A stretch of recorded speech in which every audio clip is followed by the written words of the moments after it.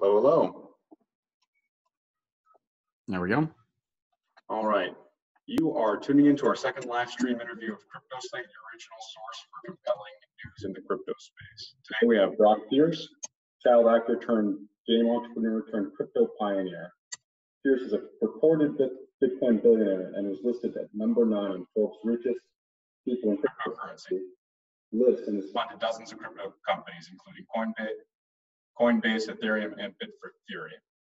Notably, he's also one of the co-founders of Block.one and EOS, chairman of Bitcoin Foundation, and co-founder of Tether. So your reputation precedes you. So first off, I'd like to thank you for taking this interview.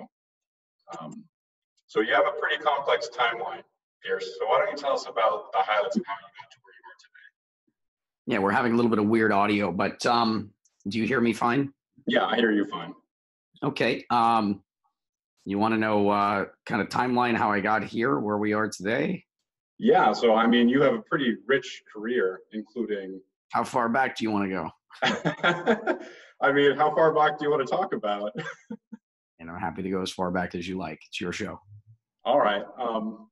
Why don't we, I guess, start with, we don't have to go into your child acting career. That's pretty well written about.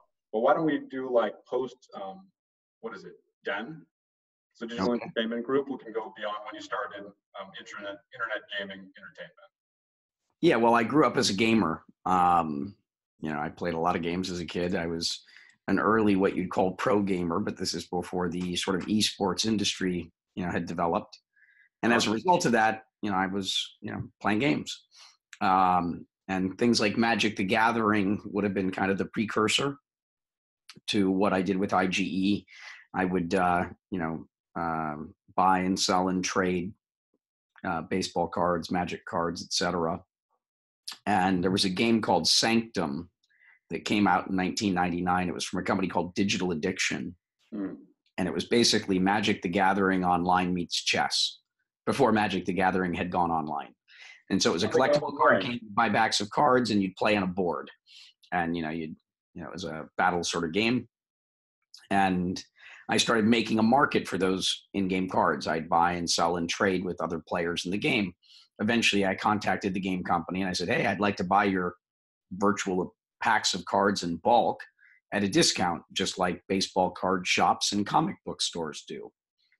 And I'd like to be able to sell the singles. And you don't want to be in the business of selling the singles because that would undermine your primary market. In the analog world, the primary market is those that packages the cards and sells the packs. And the secondary market, like the used car sales shops, are, the baseball card stores and the comic book shops. I'd like to do that for you online. And I said, and they're like, well, that's how it works in the analog world. Sure, that sounds great. That makes sense.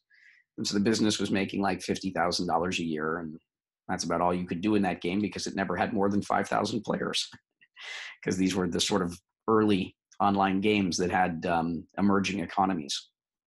Fast forward to Ultima Online and then eventually EverQuest. And in those games, these, the first sort of persistent worlds or MMORPGs, I was buying, I started out farming or mining the in-game currencies and items and realized that wouldn't scale because I had more demand than I had inventory. And so I'm like, well, how am I going to get more inventory? And I kept trying to find more inventory and find more inventory. And eventually, I just could never meet the customer demand. So I'm like, wow, I'm going to need thousands or tens of thousands of people to play these games professionally to mine currencies just to meet market demands. And so I eventually said, where in the world can I get, where could I train a bunch of people to play games to make money? And so I was looking at Latin America, Southeast Asia, Eastern Europe, China, India. And I came to the conclusion that China was the ideal place because they had the highest propensity to game, the economy or wages were at the right levels. And I moved to Hong Kong, kind of the next day when I came to that conclusion and trained the Chinese market how to play games professionally to mine digital currencies. That resulted in building up a supply chain of about 400,000 people that would play games like World of Warcraft to mine those currencies that I would then sell all over the world. The company that I started called IGE, we were PayPal's largest merchant for more than 3 years. Project IGE was PayPal's credit card processing division. They built it for us. We were Google's largest advertiser for a little while. We launched platforms like Alipay. Mhm. So we rolled up all the world's sort of game currency exchanges and media properties and all the things. I think we did about maybe $20 billion of sales. And so it was through all that gaming activity that eventually led me to this. I could bore you with, hours of stories about other things I've done. Yeah, I'm also a big gamer myself, so I can certainly relate to how this whole world of Twitch and everything else has kind of opened up gaming to the mainstream. And now it's regular people who love to game, not just kids sitting in their garages, which is awesome. Yeah. So what really led you to buy your first Bitcoin? Because I understand that virtual currency does sound like a natural transition, but you were pretty early on in the scene. So what kind of led to that whole thing? Well, you couldn't buy Bitcoin in the early days. And even by like 2013, it was very hard to buy a meaningful amount of Bitcoin. Anybody that was around in, call it early 2013 or earlier, I mean, unless they were making a very small investment, buying Bitcoin was very difficult. Mm-hmm. The way that you would accumulate a large position in Bitcoin in the early days was through mining. So I'll tell you one story, which I'm not sure how often I've told it. This is one of the rare stories because it's not really that relevant, but started making much larger investments into Bitcoin. You had to do this through mining. And so when the first ASIC was being released, the first, super miner, the first supercomputer sort of as a miner, Mm-hmm. was built by Avalon.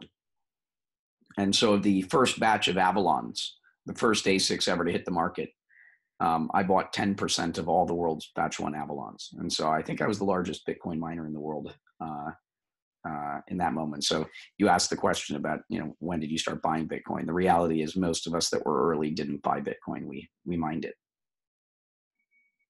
Were you one of the large, by extension, did you go into mining as a full-time investment then, kind of running these farms for a while? Yeah, I've done a bunch of mining stuff. It doesn't really go in the list of things I talk about because it's the kind of the least interesting of the things I've done. But I've done a bunch of stuff in mining. What are the most interesting things? Well, one of the early miners, KNC miner, if you've been around through the, today you've got Bitmain, and Bitfury. But there were a lot of other miners over the years, most of which went out of business during the last bear market, not this bear market. And so KNC miner out of Sweden was one of the big new mining companies.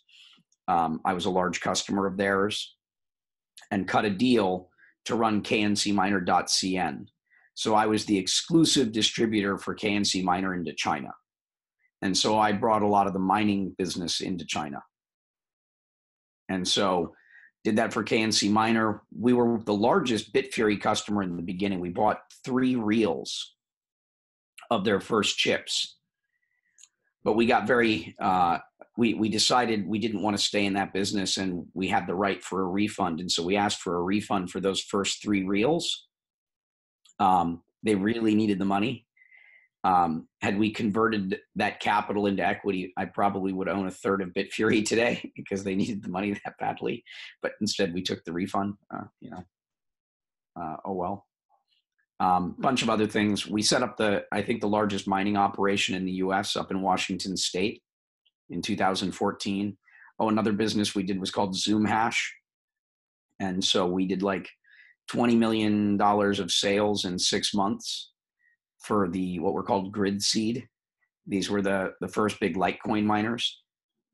And we were the #1 store on Shopify that year. My partner, Michael Cow, won the award for top shop. And so Ariana Huffington, Mark Cuban, Damon John became advisors to that business. That's how they got into crypto. I've done a bunch of stuff in mining that I like. These are stories I've almost never told anyone. I love these stories because I used to run a mining facility in Eastern Washington as well before I came to CryptoSlate. So yeah, why don't you touch a little bit on that? I'm honestly just curious. Well, so as you start thinking about how you build mining operations, your cost of electricity is your main variable.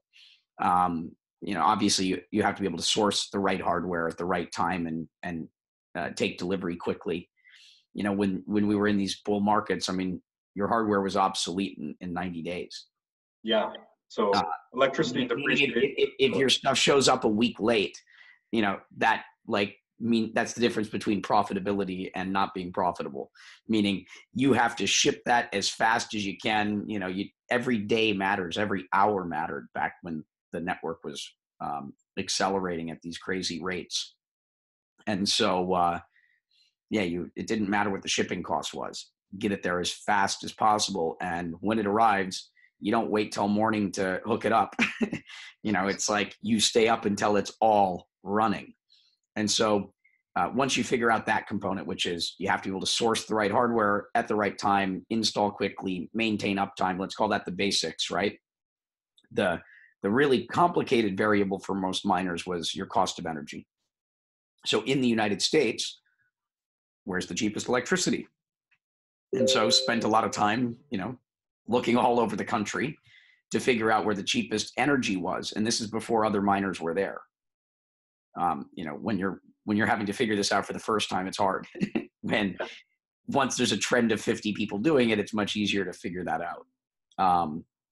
But we figured out that there were 3 counties in Washington state where you had energy between 2 and 3 cents per kilowatt hour.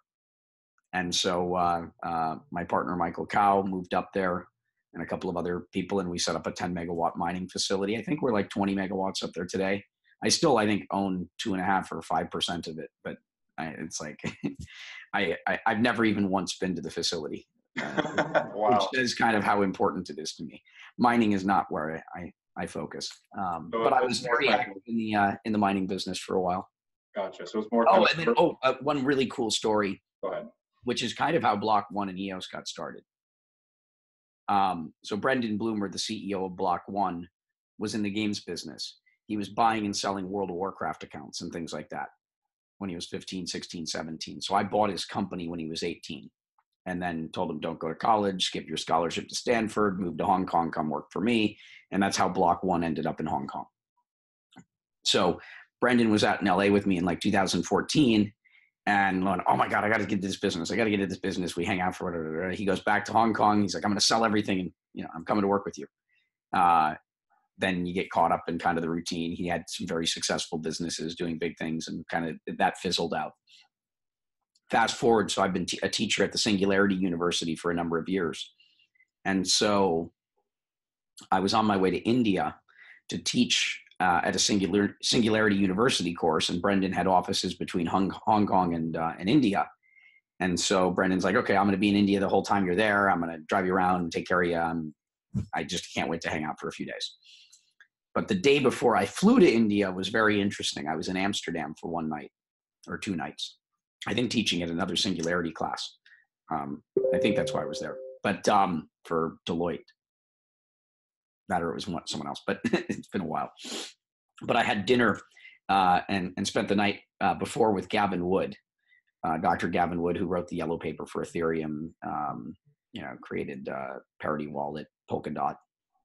And so at the time, the Ethereum price had just gone from $2 to $4. This is like the first week of when Ethereum had its run up from $1 to $2 to $4 to $6. This was all over the course of a couple of weeks. And I'm talking with Gavin, and I make the decision that, hey, the price is running up. I should go corner the market on GPUs.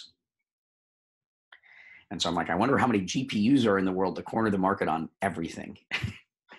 So the next day, research on my trip to India to see Brendan. And it turns out it only cost $4 million to corner the market on all the high-end AMD GPUs on Earth. So that means buying out Newegg, buying out Amazon, buying out the entire retail channel. But also there's 3 wholesalers out of Hong Kong. They're all the wholesalers of AMD chips. They're the ones that package it into the consumer products, and contacted the wholesalers and bought out 100% of their inventory. And so we cornered the market on all of the high-end AMD GPUs as Ethereum went from $2 to $4 to $8. And so then I get to India. I'm like, Brendan, you want to corner the market on Ethereum mining with me? And I don't remember whether he put in $250,000 or $1 million, but Brendan became one of my main partners in cornering the market on GPUs, which is what probably is why Block.one and EOS exists in part, because, you know, that was the thing that where, you know, Brendan wanted to get into the business, but then got busy. Brendan wanted to get into the business, but then got busy. Once you've invested $1 million into cornering the market on Ethereum mining, you know, it's going to stay in your mind share. You're not going to get busy and forget about it. That was the hook that kind of like really pulled him into the business full force. Wow, that's fascinating. That's again another. These are stories I've told almost no one. When did you actually buy out the supply of GPUs? Because I remember getting slammed by paying like double MSRP for our inventory of GPUs. Whenever Ethereum went here, I'll look up the dates. I think it was in I want to say it was like February, but let me check on a calendar because it's been so long. Let's go back in time and look at Ethereum prices, and I can tell you exactly when. All right. Yeah, so the price of Ethereum in January 2016 was $1. And by February, it got to $2. And then, yeah, $3-4. Yeah, so it was late January, early February.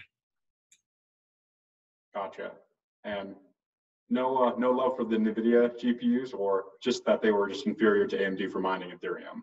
They were inferior to mining Ethereum at the time. So we cornered the market on just the very best stuff. It actually pissed off a lot of gamers that were in, because no one knew who did it. But if you went into the message boards and the forums, you know, people are like, why can't I get the miners are, the graphic cards are sold out. And there's like a 6-month backlog. Yeah, it was only $4 million. I didn't know if it was going to cost 40 million, you know, or whatever, you know, what it would cost, but it was $4 million to corner the market on everything. I think it's a little bit ironic that a gamer kind of pwned all these other gamers by buying out all the GPUs. You know, I mean, that's kind of, you know, I'm a gamer.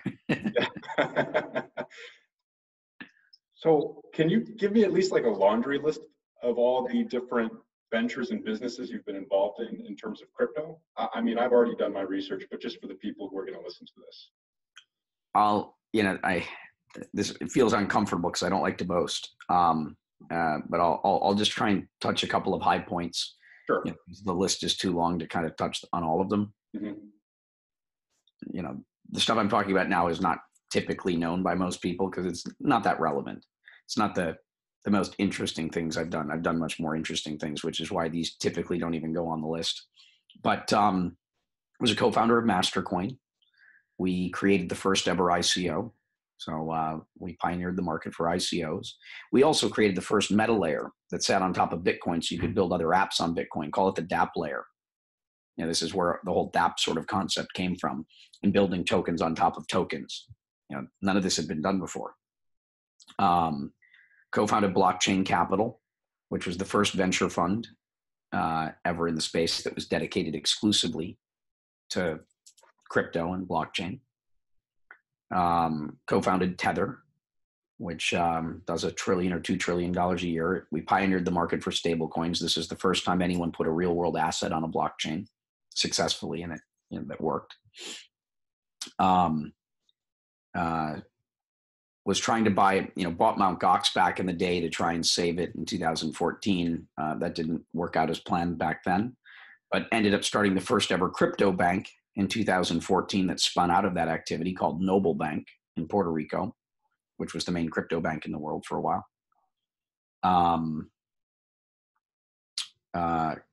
Created the first ever security token with BCAP in the spring of 2017.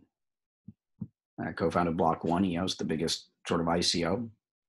Was one of the largest seed investors in the Ethereum crowd sale, put in 500 Bitcoin for 1 million ETH. There's dozens of other things. It's a long list, I know. I'm chairman of the Bitcoin Foundation, started the EOS Alliance most recently, just started an EOS proxy, which is Brock Pierce 1. And, this week, my time has been almost entirely devoted to, Mt. Gox. Mm-hmm. Trying to make sure that the 24,000 victims or creditors get their money as soon as possible. All of the cash, all of the coin. and make sure that nobody that no one succeeds in getting any of that money. CoinLab is suing the Mt. Gox estate for $16 billion, and they want to take all the money, and they want to see the victims and the creditors at Mt. Gox to get zero. I arguably own 100% of Mt. Gox, and so I, hopefully can have an influence or a say in what happens. And that is that the victims get everything. It looks like the bankruptcy trustee said that the shareholder gets whatever the surplus is, and that's about $700 or $800 million. So I arguably could say that $700 or $800 million goes to me, but I'd rather see the right thing happen and have all of it go to creditors. Yeah, why don't we dig into that? Because I think that's kind of your main initiative right now is what is it, the Mt. Gox revival? Yeah, well, I mean, I always got lots of things going on. Yeah. So what I don't have idle hands. Yes. So what would you like to know? Well, first off, why don't you give people watching this kind of a background of what Mt. Gox is and what led to really its collapse in 2014? Yeah, well, I'll go all the way back. So Mt. Gox was founded in 2007, before Bitcoin, because Mt. Gox stands for Magic the Gathering Online Exchange. What a coincidence. Well, it came from my old business, and it pivoted to Bitcoin in 2010, and it was sold to Mark Karpelès by Jed McCaleb. So the creator of Mt. Gox was Jed McCaleb, who then went on to found Ripple, and then he founded Stellar. So Jed, has gone on to do very big things, starting with Magic the Gathering cards. Wonderful guy. And Mark Karpelès bought it, I think, for $50,000. It wasn't even a company. It was, just a project. And it took off in a big way. I mean, Mt. Gox became the most important business in crypto over 2010, 11, 12, 13. Mt. Gox was the main exchange in the world where everybody was buying Bitcoin early on around the world, more so than anywhere else by far. But there were troubles at Mt. Gox. And so in 2014, what was supposed to be, call it 1 million Bitcoin, on deposit or in custody at Mt. Gox, one day they realize it's all gone, that everything's been stolen and there is 0 Bitcoin left. And so Mt. Gox collapses. So that's kind of the old story of what happened. I got involved in 2012 and 2013. So I ran the biggest exchanges in the world for game currencies. So in South Korea, for example, I owned I was the chairman and the owner of the 2 main brands that people use to buy and sell game currencies in Korea. And South Korea is the mecca of the online game business. And those businesses were called Item Mania and Item Bay. The Item Mania team, we founded BitThumb. And so we created the main exchange in Korea. So that's my old team from Item Mania. And so in 2012-13, in South Korea, we were doing over $1 billion a year in game currency trading. We had 40% of the population of South Korea as our customers. We were like Facebook. In the state that we were in, we were the largest taxpayer. We were the equivalent of Microsoft. And so once you have over 90% market share, in a market, you can't really, where do you grow from there? You own the whole market, basically. And so what happens is your company gets valued based upon its growth. And so if you don't have a lot of growth left, the valuation of your company goes down, even though your business's revenues are going up, your profits are going up, but the value of your business is in decline because your growth rate isn't growing rapidly anymore, it's slowing. And so if I had sold the business 2 years earlier, I would have gotten double what I would get that day for a business that was, 50% bigger. These are just weird dynamics of how businesses are valued. And so I'm going, what do I do? What do I do? How do I grow the business? Well, when you already own kind of the whole market, you have to look at expanding into other markets. And so in 2007 and 8, I almost bought Pwns.com, which is the main marketplace for frequent flyer miles. They're partnered with all the airlines and things of that nature. So I was looking at other digital currencies, loyalty points and things. But in 2012, I'm like, oh, Bitcoin's getting big enough that I should probably get into that business. So I went to my board and said, I'd like to buy Mt. Gox.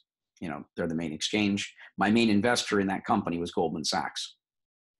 Goldman Sachs Principal Strategies, which was the group within Goldman that was responsible for 40% of all of Goldman Sachs's profits. This was the black box of Goldman, where all of the smartest people in Goldman worked.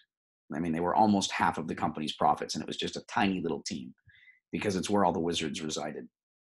And so they had never made a private investment before. I was the first ever private investment made by the black box of Goldman. And that's because they came and looked at my business and they said, World of Warcraft has 3,000 plus servers, and the gold on every server can't be transferred from one server to another.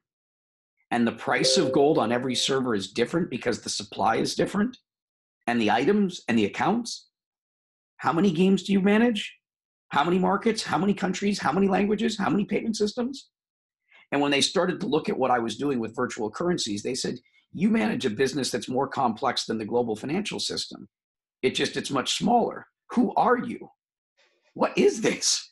How in the world are you managing 10,000 markets and this and that and inventorying? And they're just like, we don't get it, but we have to invest in you because this is the future. This is probably where the world goes. And so I became this very unusual secret investment within Goldman Sachs to try and understand how digital currencies were going to affect the world. So Goldman was my main investor and on the board. And so I'm like, okay, I want to buy Mt. Gox. My board did not have a positive, impression at first. They're like, Bitcoin? Isn't that only used for drugs? Isn't that only used for money laundering? Isn't that only used for bad things? And I'm like, no. Board at IGE to clarify? Yeah. So a digital currency board is skeptical about digital currency. Yeah, well, this one had a weird reputation. World of Warcraft didn't have the same reputation as, Bitcoin. Remember in 2012 and 13, there's only two ways anyone had ever heard of Bitcoin. It was primarily the Silk Road. If you're the public, right? Where was Bitcoin mentioned in the news? It was only mentioned as a tool for money laundering, for buying drugs. The press had basically said Bitcoin only had illegal use cases. And so unless you had done real research, which most people don't, right? They live off of the sensational headlines of journalists. That was the first impression people had, and understandably so, because that's how the media portrayed it, rightly or wrongly. The media is there to sell clicks and scare people, generally sell negativity. And so board's first reaction wasn't very positive. I said, all right, well, let me get you a bunch of research. I'm going to get you all the reasons why I think Bitcoin's going to be a big deal and why I think we should be in that business. And they're like, okay, all right. And so I produced all this research, sent all this information over, come back and have my next board meeting. And the board's like, nah, we still don't get it. And I'm like, did any of you read the materials I sent? And, they're kind of evading the question. And I'm like, none of you guys even read any of this stuff. You guys call me the godfather of digital currency, but you don't bother to listen to me or read the things I send you when I say it's important. And so it was kind of an unpleasant call. Afterwards, I called up my partners, Bart and Brad Stevens. This is now we're now into 2013. And I said, guys, because Brad Stevens was on the board of IGE. And they ran the biggest hedge fund in the world investing in public game companies. And they were hardcore gamers and they were my customers. That's how they became investors. They didn't know me. They started buying from IGE in 2003 and 2004. And they're like, oh my God, this is a big business. If we're spending, a couple $100 a month and Blizzard's only getting $15 a month, I don't think anyone is aware of this, but this is a big business that no one's ever heard of. And they're like, we need to figure out this. We're the first people in the world to figure this out. We're going to be the first guys to invest in it. And so they go look up the top 10 companies buying and selling game currencies. And they're like, okay, we figured out who the top 10 are. Awesome. Who owns them? And they went into domain registry and started doing who is research. And they realized I owned all of them. They're like, who is this guy Brock that already rolled up an entire industry before anyone heard of it? And they're like, okay, we need to get a hold of him. So that's how I ended up in business with Bart and Brad Stevens, who are my co-founders of Blockchain Capital. And so they're on the board. And I called them up after this board meeting. I'm like, hey, guys, I'm really disappointed in you. You guys understand this. You're gamers, you're users, of anyone on the board that should get why this Mt. Gox deal makes sense, it's you. And why I'm disappointed is not that you disagree with me. It's that you didn't read any of the materials I sent you. You didn't do any research. You disagreed with me without having an opinion. If you had actually done the work to read the things and had an informed opinion and you disagreed with me, I would understand that. But you're disagreeing with me without having done the work. And this is in front of our board when you're supposed to be the experts. This is not cool. And I gave them such a hard time that they went on to do a 3-month research project to dig deep into what is Bitcoin, talking to cryptographers, talking to mathematicians, talking to economists. And after that project, we started Blockchain Capital, and they shut down their hedge fund to do this full time. So, it did work out. It was just, 3 to 6 months delayed. But in the end, we didn't buy Mt. Gox through that business, Goldman and others. It was reputationally just too risky.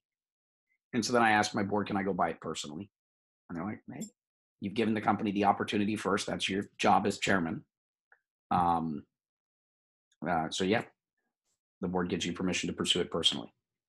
So then I started working on buying the company myself, and I tried to imitate the CoinLab deal. So CoinLab had done a deal in the United States to run Mt. Gox as a joint venture partner in North America, meaning Canada and the US. I said, well, Bitcoin isn't used in China yet. No one in China has ever heard of Bitcoin. And I have 400,000 suppliers. And all my old industry is like the whole digital currency market in China. So I said to Mark Karpelis, and I used to carry Chinese government cards. My CEO was the colonel in the People's Liberation Army that laid all the fiber optic cable to build the internet in all of China. I'm what in China what you call someone that has guanxi, meaning very connected.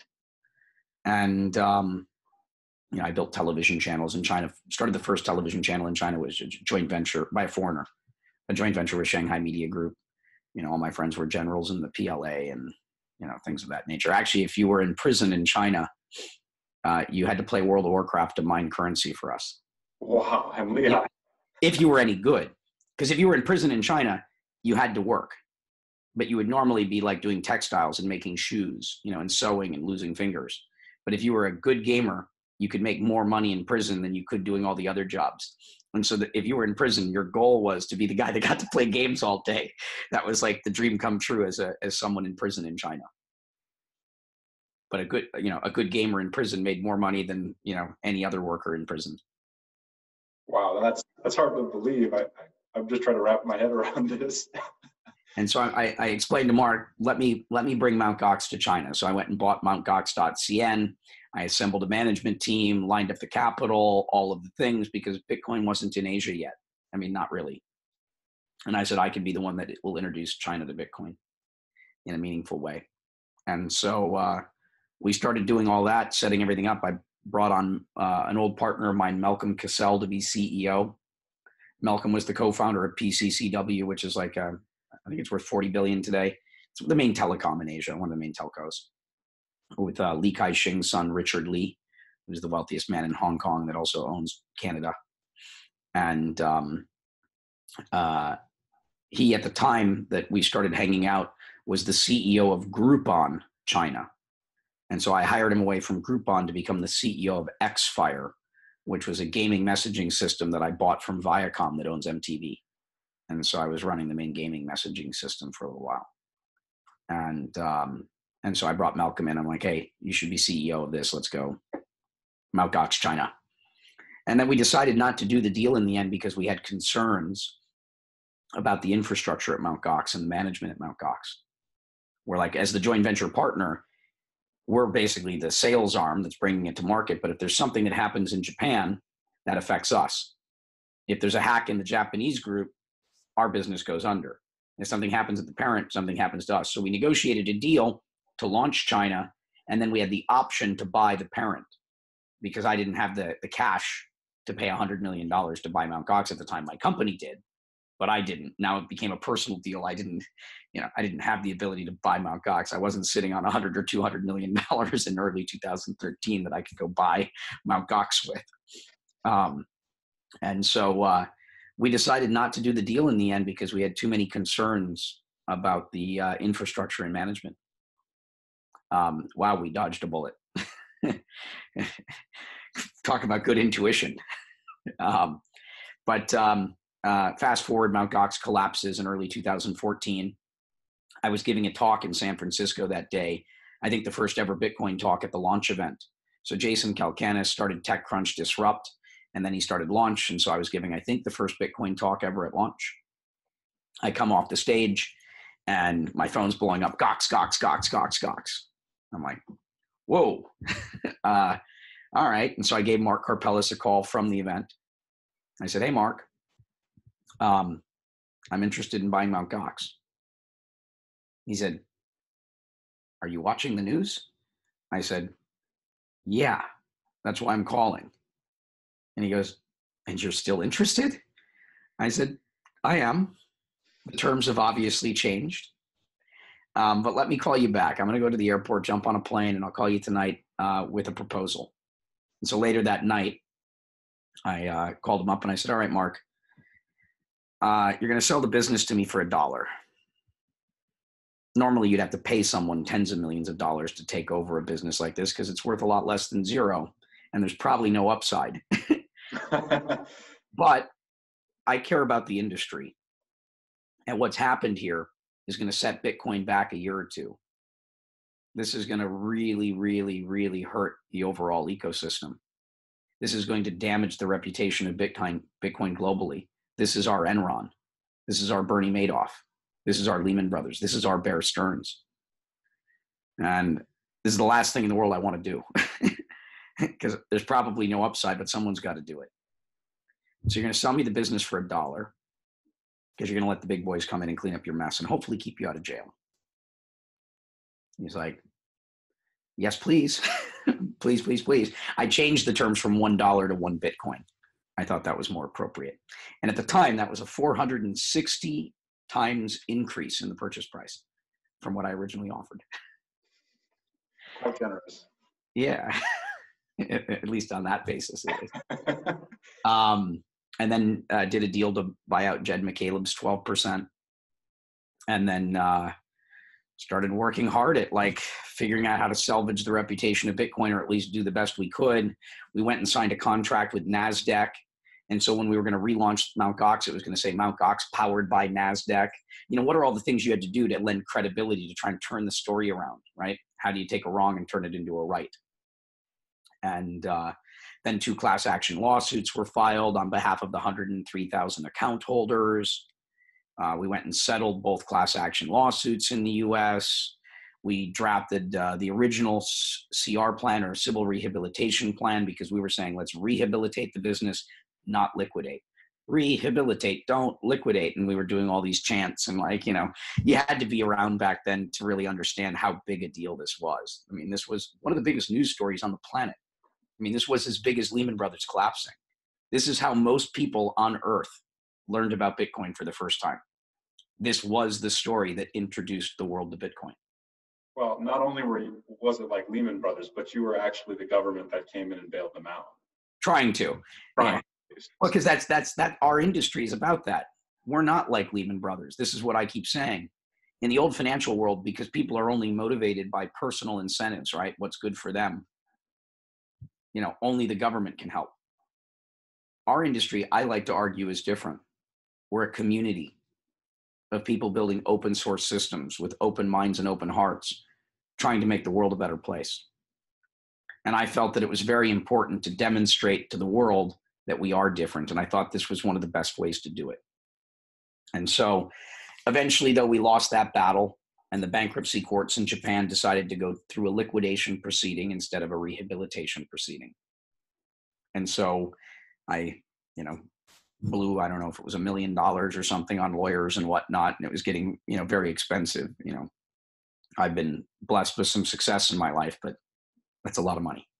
And so we started slowing down, and we took that business that we were building to relaunch the Mt. Gox exchange.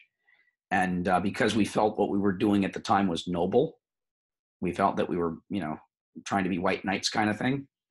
We created a company called Noble Markets, which became Noble Bank. So something did come out of it. We created the first ever crypto bank instead. But we went and hacked the banking system through Puerto Rico. And so then fast forward, been obviously in the mix, talking constantly to, people and trying to understand what's going to happen. But once something goes into bankruptcy, a liquidation, and in Japan, this takes 3, 4, 5, 10, 20 years. So obviously you're not going to work on that full time. Yeah. And so, been kind of like trying to stay on top of stuff. And then the bankruptcy trustee announced in late 2017, because the price of Bitcoin had gone up, that any surplus in assets, because the creditors were only entitled to about $400 million. When it went under, creditors were entitled to their losses at $425 per Bitcoin. But then the price of Bitcoin skyrocketed. And so the bankruptcy trustee said the shareholder gets all the surplus, which at the time was billions. And so then that became a very important thing. I didn't think that creditors should be, not given all the money. Creditors shouldn't be limited to $425 a Bitcoin. They were early investors in Bitcoin. They took big risks. And just because the way that the financial system has to market, and because Bitcoin was worth $425 at the time, and the bankruptcy trustee had to say, I have to list who's owed what, and we can't list Bitcoin. I have to determine what is the amount of their liability. He priced it at $425. And that didn't seem right. And so fortunately, the courts have now initiated a process to take it out of a bankruptcy liquidation and potentially into a rehabilitation, which means the liability can be repriced. And so hopefully the creditors get 100% of the money and the Bitcoin that's left. There's about $1.2 to $1.3 billion. Now, contractually, arguably, I'm owed that 700 or 800 million as the person that bought Mt. Gox back in 2014. I don't want 1 cent. I don't want any of it. I want creditors to get everything. And so this is one of the reasons why I'm very actively involved right now, is because I have an influence over what happens. And I want to make sure the right thing happens. I want to make sure that the victims, the 24,000 creditors that have filed claims with the bankruptcy courts, get it all. I also want to make sure that CoinLab, so I don't know if you know the story of CoinLab, but CoinLab formed this partnership to try and run Mt. Gox in the US and Canada.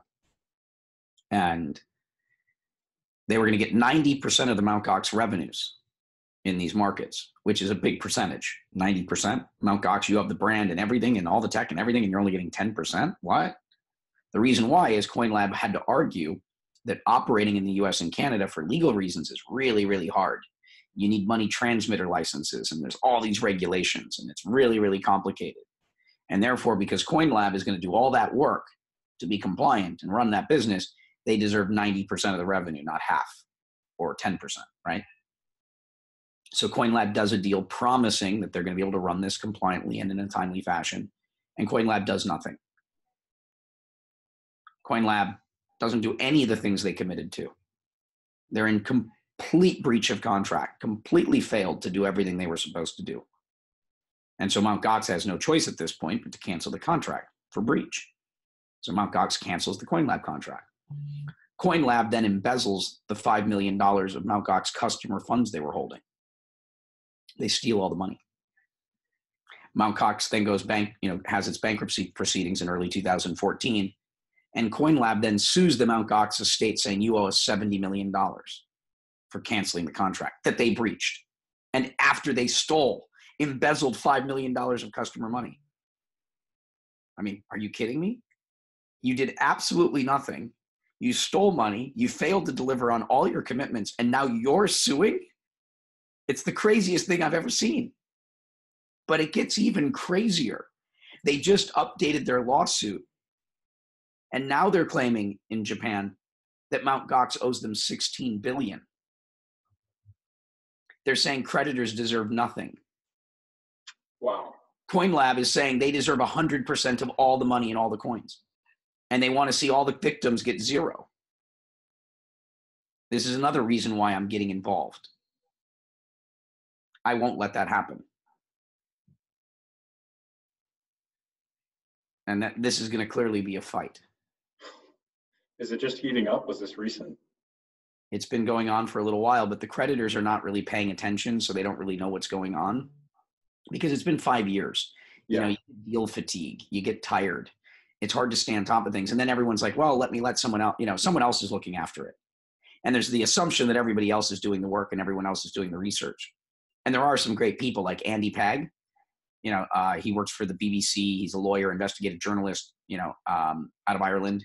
He's doing incredible work, on behalf of creditors. He set up Mt. Gox Legal, which is a pooling of funds because, most people, all their money's locked up in bankruptcy. The people that were Mt. Gox customers don't have their money. They made a really smart early investment in Bitcoin, but they've not benefited at all yet. And by the way, that $70 million lawsuit from CoinLab is the reason it's taking so long. Everyone might already have their money if it wasn't for CoinLab, if it wasn't for the villains. The guys trying to steal everything. And so we're going to see a lot of work to do here. But my view is, I want to see the victims get everything that they can, right? I want to see them made whole if possible. So get them everything that's there.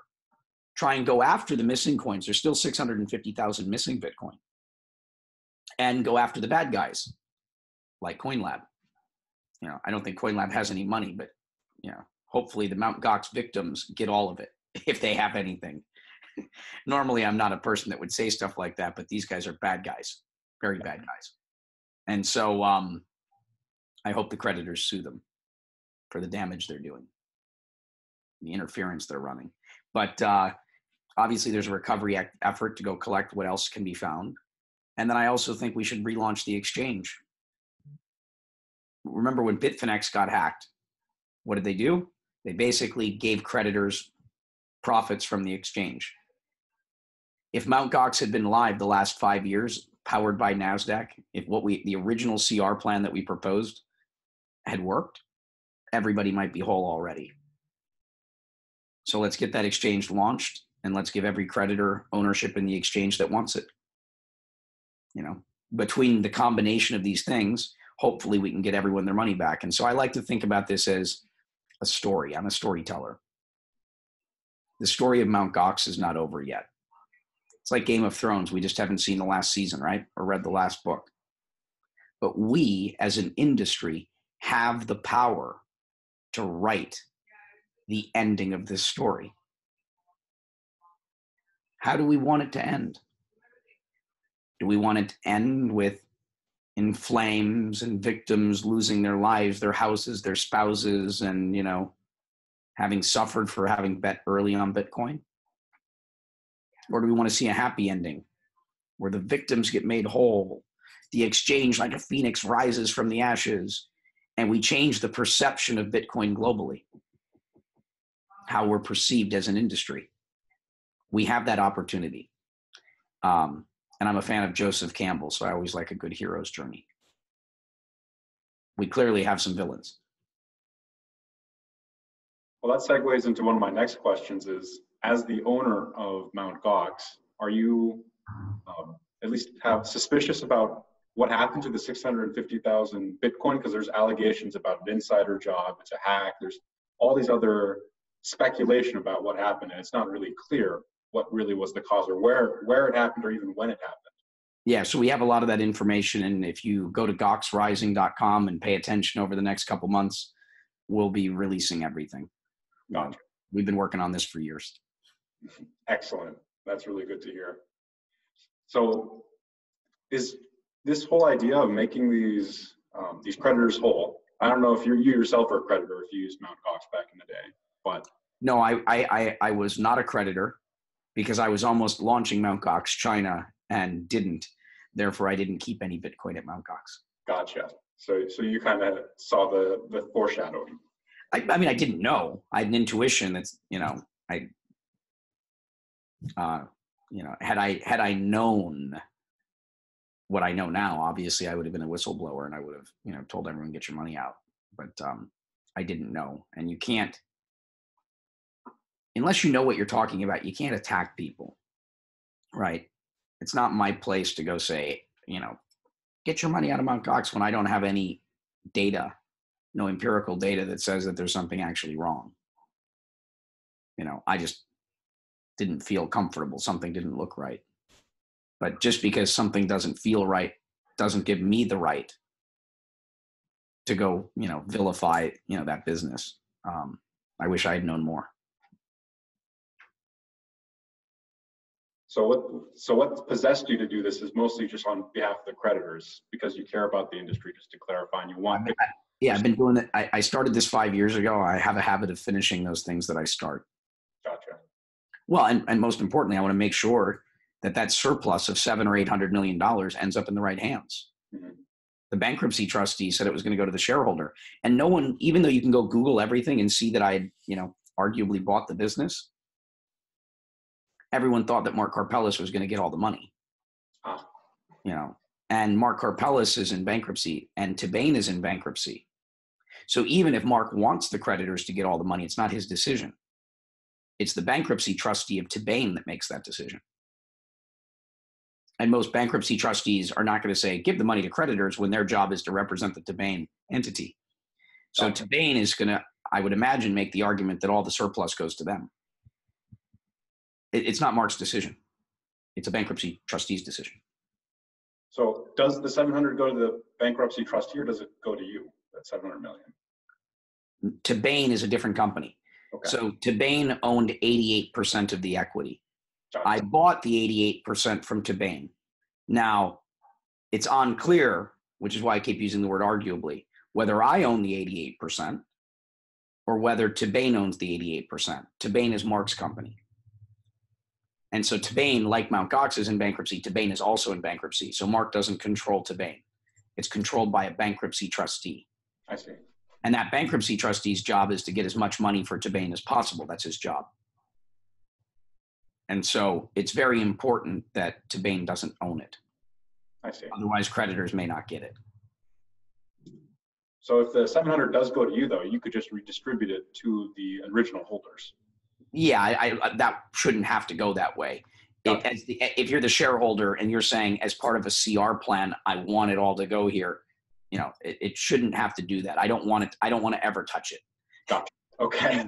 Please don't ever have that money touch my hands. It sounds like a hassle. Yes. So you also mentioned about Noble Bank. I also read a while back that you were doing some sort of large charitable effort, $1 billion charitable effort in Puerto Rico. Well, not specific to Puerto Rico. I committed to giving away $1 billion. Yes. Why do you talk about that? That's pretty big too. So 700 million here and $1 billion there, so 1.7 billion. Well, actually, this 700 million, I think I can knock it off my billion. I might only be $200 or $300 million in the hole. But I mean, I live my life in service. I believe in trying to make the world a better place. I always talk about that a billionaire is not someone with $1 billion, but someone that's positively impacting the lives of 1 billion people. And I believe that people learn best through inspiration, through action. And so I'm just trying to do big, bold things to inspire others to do big, bold things to make the world a better place, because we need it. That's all. It's crazy, but as I think Steve Jobs would say, the crazy ones are the ones that change the world. Yeah, so why don't you go into detail about this crazy plan? Because on surface level, it's just like, oh, he's giving away $1 billion. But what are the actual nuances to that? Well, the nuances are, it's a lot harder than I thought to do that with high efficacy, right? Mm-hmm. Give your money to the Red Cross, it'll all be gone, and not actually help anyone. I mean, it'll help some people. Like, look at Haiti. I think the Red Cross took in all that money and they built a total of 6 houses. all of it basically went to funding overhead and private planes and things of that nature, right? And so giving money away thoughtfully is very difficult. The macro of where I'm trying to go is ultimately trying to create a charity DAO. Ultimately, I want to create a system where people can give money to a decentralized system with decentralized governance to start solving the world's biggest problems. One area I'm focused on, and if anyone listens to this and wants to help, I need help. I don't have all the answers. I'm trying to figure this out. No one's ever done it before. I've done a lot of things that no one's ever done before, and every time it's a lot of work. Yeah. But I need help. I'm stretched and spread thin between Puerto Rico and everything else. But I want to help the Amazon, for example. I've been donating money to Amazon Watch lately. You know, that rainforest is very, very, very, very, very important. And also want to protect the indigenous people that live there. And part of the reason I'm in Puerto Rico, and we're gonna have to wrap up here in a moment because I'm running out of time now. Yes. But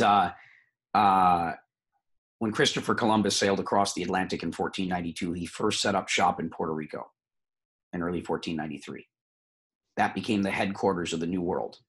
All of Europe's influence on North and South America and the Caribbean started basically in Puerto Rico. That is ground zero. All of Europe's influence on the indigenous people throughout all of the Americas began in Puerto Rico, beginning with the Taínos. And so Puerto Rico is one of my main focuses.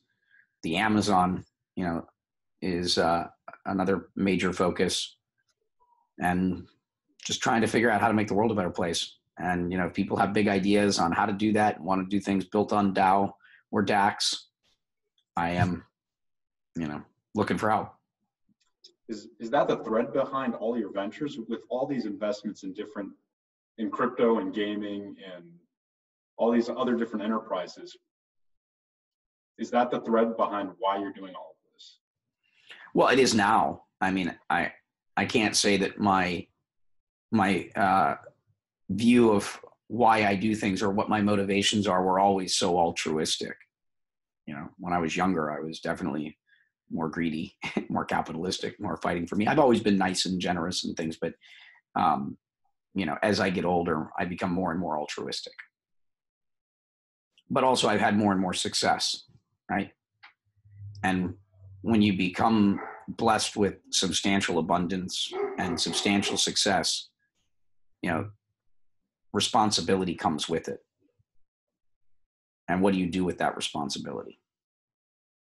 I'm choosing to do as much as I can. You know, some people just choose to have a good time.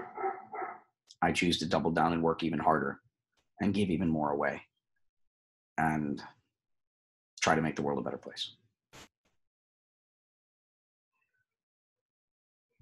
Well, seeing as you're under time constraints, I feel like that's an excellent place to leave it off of. Thank you for tuning in with Crypto Slate. You're here with Brock Pierce, and we look forward to talking again soon, Brock. Thank you.